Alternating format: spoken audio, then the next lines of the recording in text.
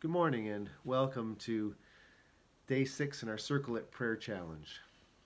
The last few words in the book of Mark say that God confirmed their words with signs following. In other words, they had to act in faith and preach in faith, and then the signs followed. Sometimes we wish it was the other way around, like God would precede with signs. But God wants us to act in faith, doesn't he?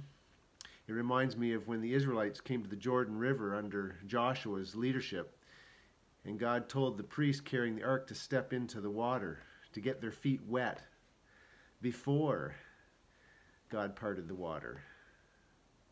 Something about that. God wants us to step out in faith, believing him. I heard the story of a farming community in Mississippi. They were experiencing a drought at the time, and so the local church decided to call an emergency prayer meeting. And everyone shows up, most of them wearing their farming overalls, but one of the guys walks in hip waders to pray in a drought. He got some strange looks and people chuckled.